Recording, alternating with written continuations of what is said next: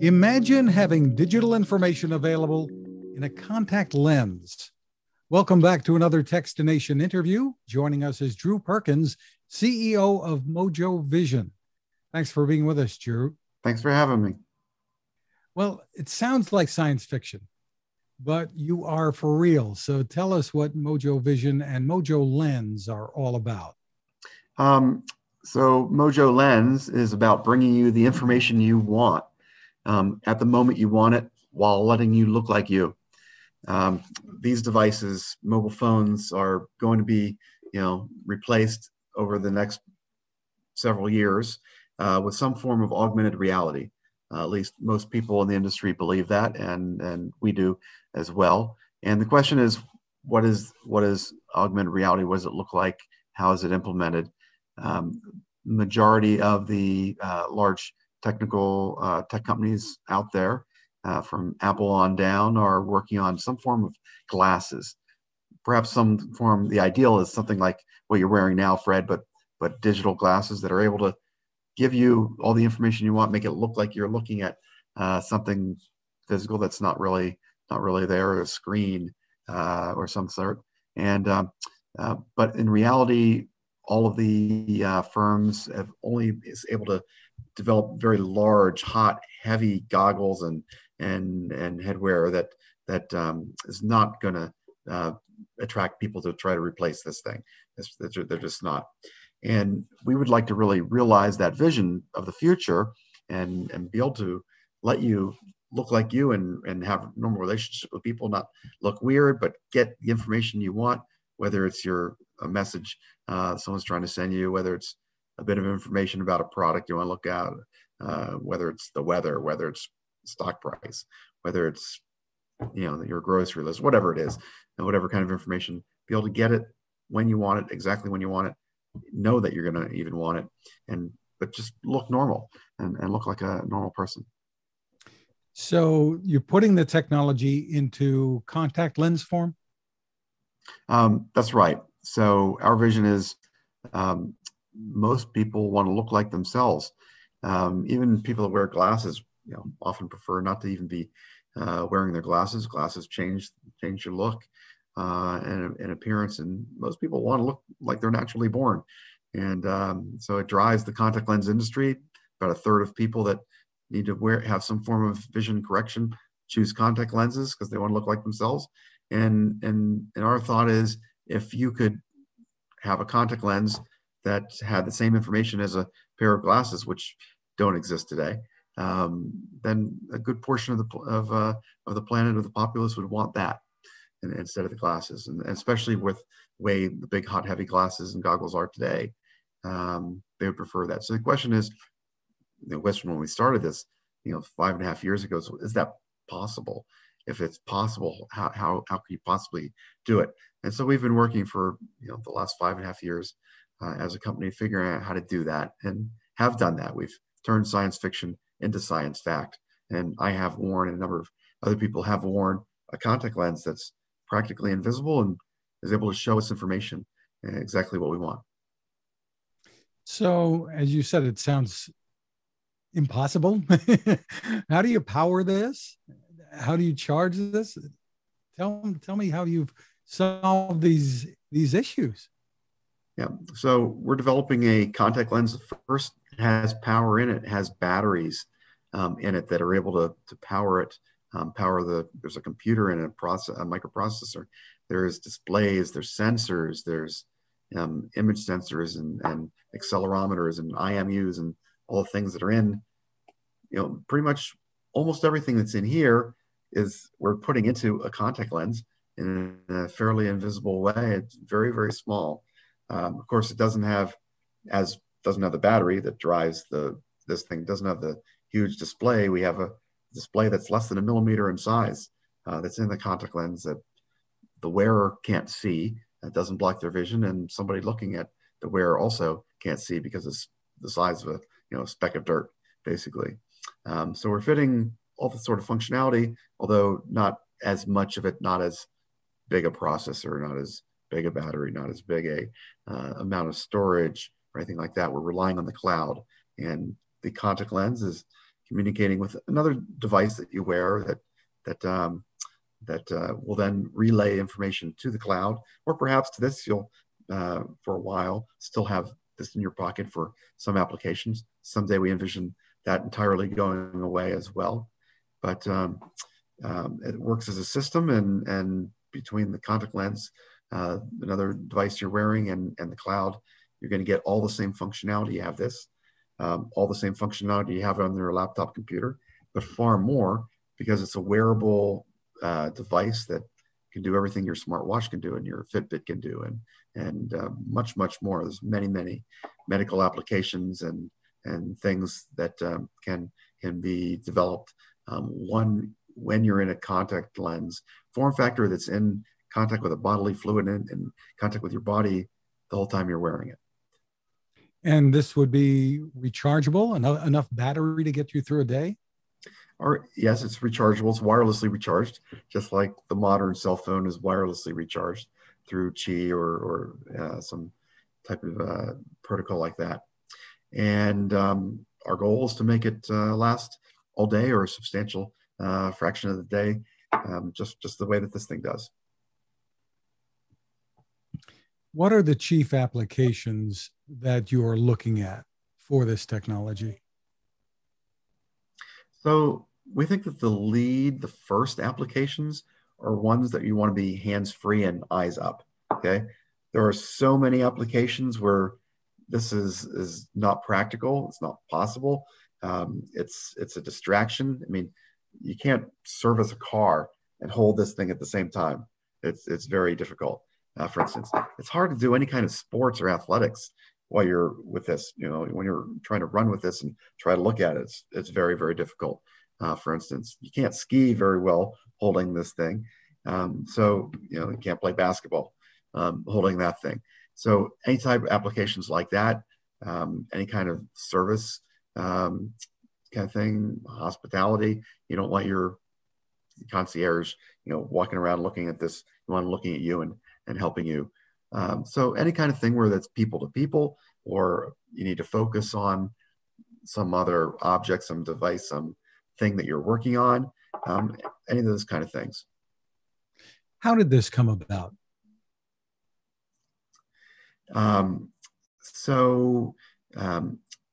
When I was, I'm a serial entrepreneur, and when I was developing my last company, I also developed cataracts in my eyes, not intentionally, of course. And I had cataract surgery. And in cataract surgery, which is the most common surgery on the planet, it's incredibly fast and easy, and everybody gets it when they get in the 60s, 70s, you know, older people. I got it in my 30s. I developed cataracts. It's a partly genetic thing as well. And in cataract surgery, they take the crystalline lens, the part of your eye that automatically focuses or helps you focus on things you're looking at.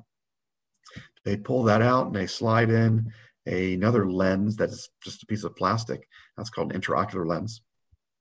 And as I said, you come out of the operating room. From that operation, it's about 10 minutes, very quick, but you can immediately see very well. And I had myopia. You're wearing glasses, perhaps you have myopia, perhaps you have hyperopia or astigmatism or presbyopia, one of those. And you walk out and you can see, you know, pretty well 20/20 again, at least at some distances, but not at all distances. And I immediately saw the deficiencies there that I couldn't see perfectly in all distances. I thought, why, with today's technology, why isn't it possible to be able to walk out of that operating room with eyes better than I was born with? Okay, with eyes that could see at all distances and see well. And one of my favorite TV shows when I grew up in the 70s was The $6 Million Man. Steve Austin, the Bionic Man, had this bionic eye that he was given that could see a telephoto lens, for instance. I thought, why can't I have that? It's been 40 years since that television show. Why haven't we done that? I'm a very deep tech person, and certainly I've got to be able to invent that. So a few years later, after I was done with my previous company and ready to start a new company, I dove in on this and immediately discovered there were some companies out there trying to develop this technology and a lot of people working on it, but it wasn't quite there. And I thought to myself, well, first of all, it's been a long time, been 40 years. Computing technology has come a long way also. And there's this concept of augmented reality. These two things ought to be merged. First of all, if you're going through all the expense of trying to develop some form of bionic vision and vision assistance, you ought to be able to integrate modern computing technology as well through augmented reality. And then I also further thought, I don't think I want to develop the first product as being implanted. That might be a little difficult to raise money for. So I thought, well, what wouldn't be implanted? Well, contact lens would be the nearest way to get the same sort of functionality for a larger number of people, and it'd be more a fundable product and project. So it was just, I instantly made that pivot, and here we are now, 5 years later. And last fall, you were named a winner in NASA's Itech competition. Tell us about that. That's right. NASA has an annual or biannual competition looking for all the best technology over the planet, and especially within the United States, primarily for their missions to get to the moon, to Mars, et cetera. And they surveyed over 1,000 companies, I believe, and technology, and we came out on top. They named 3 winners, and we were one of those 3 winners. So they certainly saw the same vision and understood how our technology will be able to help them in many ways, from astronauts themselves. Perhaps we can help them lighten the aircraft, or the spacecraft, that can help them send more equipment and further and more readily and cheaper, et cetera. But also all the people on the ground crew and anyone in logistics or in any of NASA's parts of their mission, basically.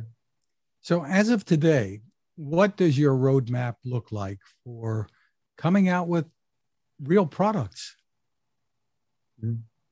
So far, we have developed a number of proof of concept devices, including, like I said, full contact lenses with power, with communications, with projection displays in them. And a number of people we've put the latest device on. What we've been working on since then, for the last 18 months roughly, has been a true prototype. A prototype contact lens that has all of the technology in it.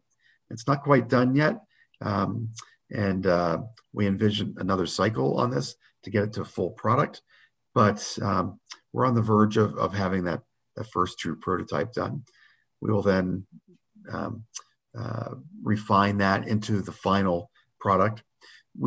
All contact lenses are medical devices, and medical devices in the United States are regulated by the FDA, and we need to get FDA approval or clearance to be able to offer it for sale. So in order to do that, you need to have a clinical trial involving a lot of people to gather the evidence to put in front of the FDA to prove to them that it's safe and that it's effective. And so we have those steps ahead of us. But over the next few years, we'll be busy doing those steps. But a few years from now, we hope to be able to be selling this on the open market in the United States, as well as in other countries around the globe. And we have a number of additional product generations. We have a lot of technology that'll be part of the first generation, but we're always thinking and already have improvements and additional capabilities and things that we envision that will be in second generation, third generation, fourth generation, et cetera. And this is gathering data, everything that the wearer would see. That people would wonder about the privacy issues, et cetera. What happens with all of that? Absolutely. And we believe that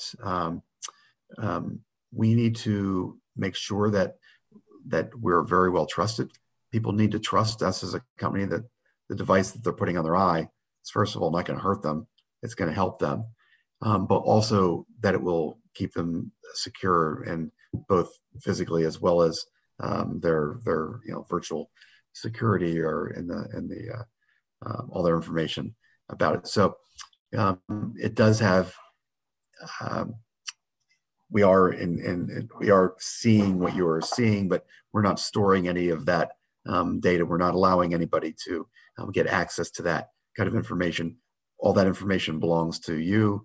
You're the person seeing it, to the wearer is seeing it, and the only information that will ever get out is something that they want to let out.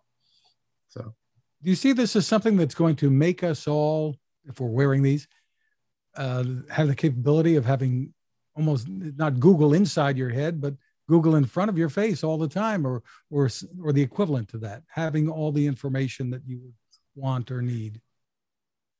Absolutely, that's the goal. Google's goal, since they came into existence, was to get all the world's information, make it available to you, and now we're trying to make it available instantly, and even with even less friction than Google itself. So we want to be able to, if a device can be more part of your life and participating in your life, it can help you be more effective in everything that you're doing, and help you remember all the information that you encounter and come into contact with, for an instance, but have more efficient access to all the other information out there. Really, really interesting, and a million more questions I could ask, but our time is a bit limited. For more information, the best place to go is mojo.vision. You can get the information there on what the company is doing. Drew Perkins, look forward to speaking to you again, and thank you for taking the time with us. Thank you, Fred.